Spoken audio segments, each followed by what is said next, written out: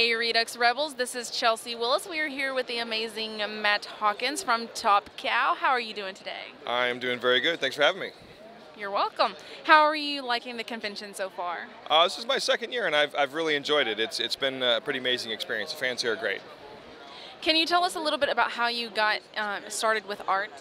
I'm actually a writer, but yeah, I've been writing comics for about 23 years now, and I started when Image Comics started in 1992, and I've just kind of been doing it ever since. I was in college actually working on my physics degree when Image started, so I kind of abandoned all that stuff and went into comics full time. And can you tell us a little bit about the works that have influenced you? I've always been a big fan of science fiction, like Arthur C. Clarke, Isaac Asimov, Ray Bradbury. Those were all the books, Piers Anthony, when I was a kid, I read growing up that were big for me. So a lot of the science fiction novelists, 50s, 60s novelists, and in comics, I always loved all the original Image founders and guys like that. Really good stuff. And you're currently working on Think Tank, which has a lot to do with science and government. How do you think that this book is going to influence future generations? Oh, well, I wouldn't presume to suppose it would influence anyone, but I would hope that my goal with a book like that is to sort of clandestinely educate people on certain topics while entertaining at the same time. I think when you read something that's entertaining but you learn something, I always think that's cool. And science is something in this country that's kind of been left behind. You know, I mean, so many people bail out on science and math, and it really is two of the fields that are the most needed in the future. So.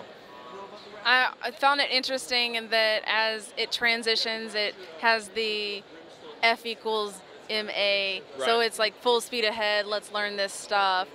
Any projects that you can tell us about that are besides Think Tank that you're working on? I write about 4 books right now. I'm working on Symmetry. I work on a book called The Tithe. The Tithe is about a hacker group that robs from like charities or from churches and gives the money to charity, kind of like our modern day Robin Hood. I do another book called Symmetry, which is kind of a utopian future, kind of like along the lines of like a Hunger Games or one of those Divergent kind of things. And I do a book called Aphrodite IX, which is about genetically enhanced and cybernetically enhanced humans. So everything I do has some sort of sociological, religious, or scientific thing in it. I try to write stuff that I find interesting. Any advice for people that want to get into writing or get into comic books? I would say write every day. I think the easiest way to get into comics today is to self-publish, to do like a web comic, build an audience that way, and then try to segue into like one of the other companies. So publishing your own comic book online and trying to build fans and then maybe monetizing it after a few years with a Kickstarter or an Indiegogo, I think is probably right now the best way to get into the business. Anything else that you would like fans to know about?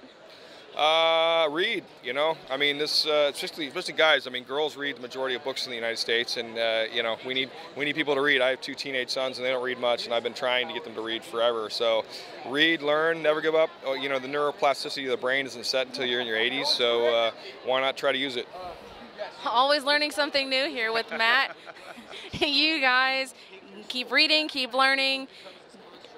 Expand your skill sets. Everyone else, keep it epically real.